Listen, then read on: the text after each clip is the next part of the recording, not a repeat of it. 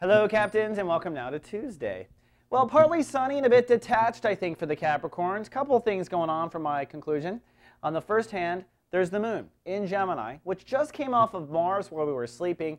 Now, when the moon's in Gemini, your emotions are really infused with your daily reality. So, having come off of Mars, I'm expecting Capricorns to wake up maybe from some funky dreams, maybe even violent dreams. That would be the pure definition of it. And maybe just not feel like you're connected to reality. Maybe you wake up late, maybe you're running late. It's that kind of anxiety of Mars mixing with emotion and mixing with your daily reality. So I think it'll be kind of a brutal morning, but things will kind of shape up for you in the afternoon. And most likely you'll probably want to detach. Capricorns love to detach when things go wrong. Not a bad thing, actually. It's a skill other people have to learn. And today, that's why I think you'll be a bit detached. Also, on top of that, the sun today is ruled by Jupiter, which is expansion and philosophy.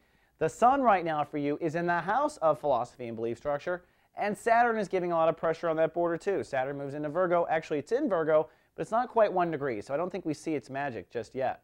And I thought it'd be a good time to really talk about what Virgo means to Capricorns, and really all the signs. We don't think about this very often.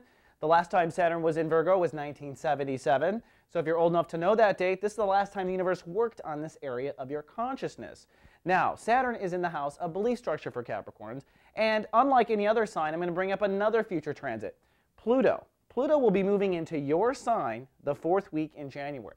And by the way, only about 4 or 5 signs get to experience a Pluto transit in their lifetime, and I always say to clients, if you have a Pluto transit in this life, that means you picked this life for a big spiritual complete rewrite, which officially begins next year.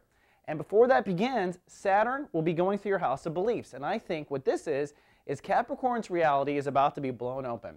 Whatever it is you think about, you overthink about it. That's because Virgo's in your house of belief structure. And in the next 2 years, you'll be peeling off all the false layers that no longer apply to your life. So basically, sit back and enjoy the ride, Capricorn. The world's about to expand immensely. All right, that's all we have for Tuesday. I'll see you tomorrow with more. Live, love, be. So